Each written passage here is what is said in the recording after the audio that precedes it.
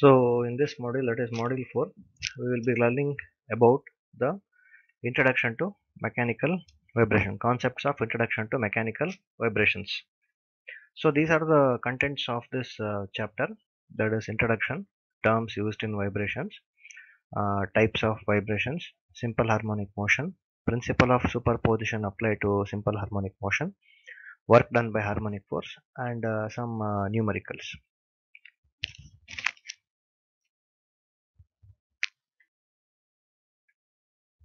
So coming to the introduction part. So what is vibration? Motion which repeats itself after a certain interval of time may be called as vibration. So we experience vibrations in our day-to-day life. Some of the vibrations are required and some of the vibrations are not necessary. So if it's an example of any machine component, or structure or a vehicle, so in that many vibrations will be set up. So there are many causes for vibrations. So due to this vibrations, there will be that will be leading to the damage of the parts. So vibrations should be minimized, or vibration should be controlled. So there are many methods of controlling the vibrations. So in this chapter we'll be learning about what is the vibration, what are different types of vibration, and how to minimize the vibrations, and some numericals on simple harmonic motions. So many of the concepts here are very simple, and the definitions are very simple. So vibration is the motion of a particle or a body or a system of connected bodies displaced from the position of equilibrium. So vibration occurs when a system is displaced from a position of stable equilibrium. The system tends to return to this equilibrium position under the action of restoring forces. The system keeps on moving back and forth across its position of equilibrium. So these are some of the main causes of vibration. So the first one is unbalanced forces in the machine. So we have learned some of the concepts in balancing of rotating masses. So when there are unbalanced forces in a rotating part, what happens, that will be leading to the vibration. So this is one of the main cause. External excitations. So excitations which are from the external forces. Dry friction between two mating parts. If I take example of any two mating parts, so the friction which is there between the two mating parts, that will be leading to the vibration. Earthquakes, winds, these are the natural calamities. So these are the some of the main root causes of vibrations.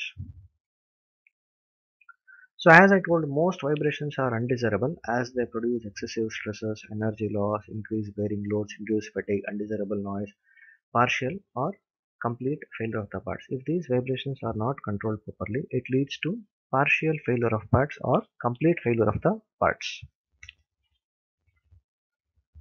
So these are some of the types by which we can reduce the vibrations. That is, see, this undesirable vibration can be eliminated or reduced by one or the more of the following methods. That is, using shock absorbers, so that we use in our vehicles. Dynamic vibration absorbers, these are used in heavy machineries in industries.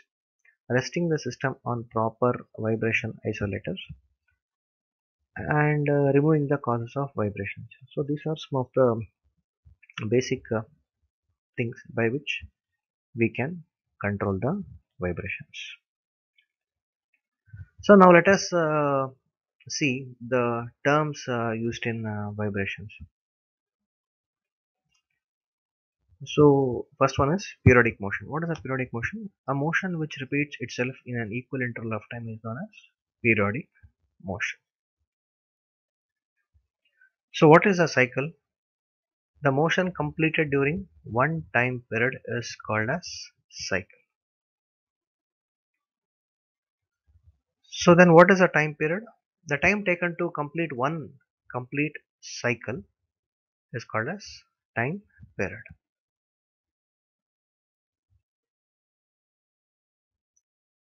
Next, what is frequency?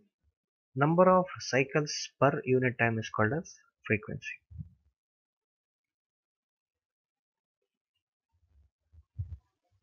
Amplitude, the maximum displacement of a vibrating body from the mean position is called as amplitude.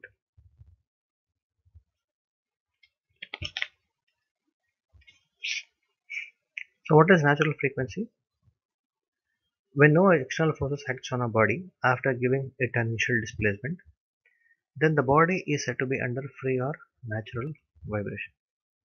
The frequency of free vibration is called as natural frequency. It is expressed in terms of radians per second or hertz.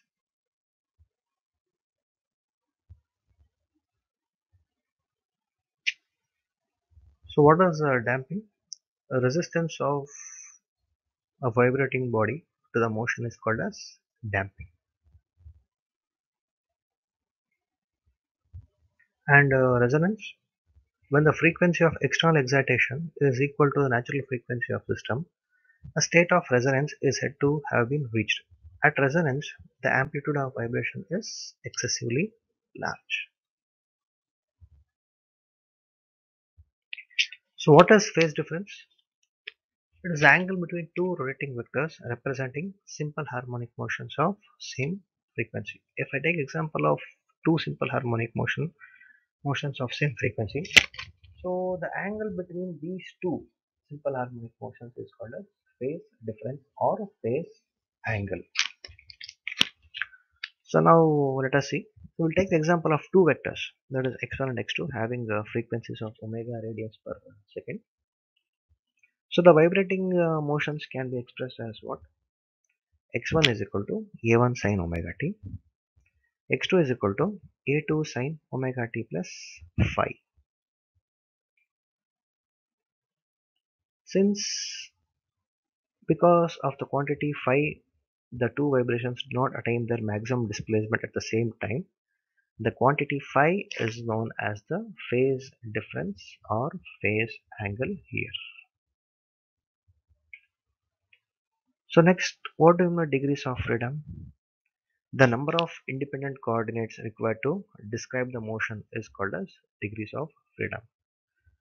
So if I take example, simple example, so degrees of freedom may be in x direction, y z direction, or any two direction, three direction. So there will be n number of degrees of freedom depending upon the system.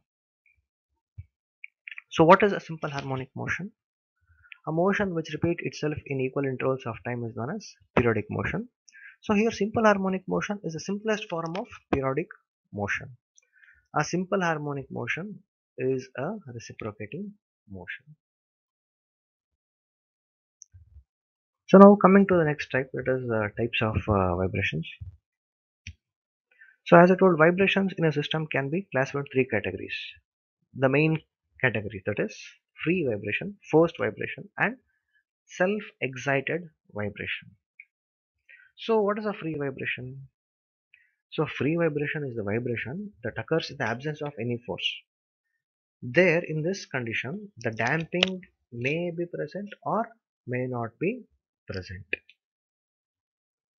So damping, as I told, it is mainly used to control the vibrations. So how is a forced vibration caused?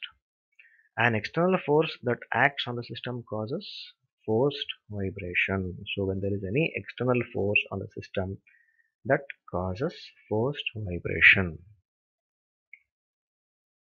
So now coming to self-excited vibrations, they are periodic and they are deterministic. So first, what do you mean by free and forced vibration? So when there is no external force acting on a body, after giving it an initial displacement, then the body is said to be under free vibration or natural vibration. Okay, just one initial force is required.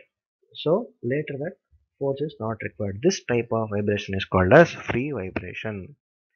The oscillation of a simple pendulum is an example of free vibration.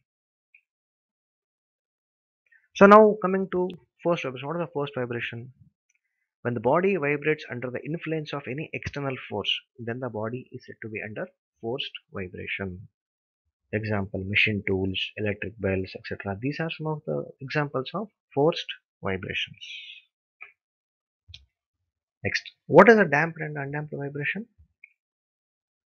If the vibrator system has a damper, then there is a reduction in amplitude over every cycle of vibration since the energy of the system will be dissipated due to friction. This is called damped vibration. In simple terms, a system which has a damper is called as a damped vibration system. If the vibratory system has no damper, then the vibration is called as undamped vibration. So next, what do we mean by deterministic and random vibrations?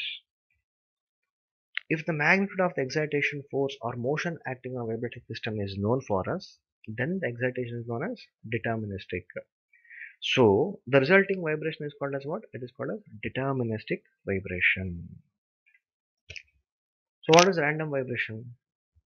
If the magnitude of the excitation force or motion acting on a vibrating system is not known for us, but the deviations are known, then the excitations are known as non-deterministic. So the vibrations that are resulting from these kind of non-deterministic vibrations are called as random vibrations. Next, coming to longitudinal, transverse and torsional vibrations. So first one, what is a longitudinal vibration? When the particles of the shaft or disc moves parallel to the axis of the shaft, then these vibrations are called as longitudinal vibration. Figure A, that I will show in the next slide. Next, what is transverse vibration? When the particles of the shaft or disc move approximately perpendicular to the axis of shaft, then these vibrations are known as transverse vibrations. Figure B. Next, what is rotation or torsional? See, when the particles of the shaft or disc moves in a circle about the axis of shaft, that is, shaft gets alternately twisted and untwisted on account of vibration motion, then the vibration is called as torsional vibration. You can see the figure. So now we can see here three conditions. Okay, all the three conditions are shown in the figure very clearly: longitudinal, transverse, and torsional. So next, what is a transient vibration? The free vibrations continue indefinitely in an ideal system as there is no damping. If damping is not, then free vibration will be continuing indefinitely. So there is a reduction in amplitude of vibration continuously because of damping in a real system, and it ultimately vanishes. This type of vibration in a real system is called as transient vibration. So these are some of the basic concepts of vibrations.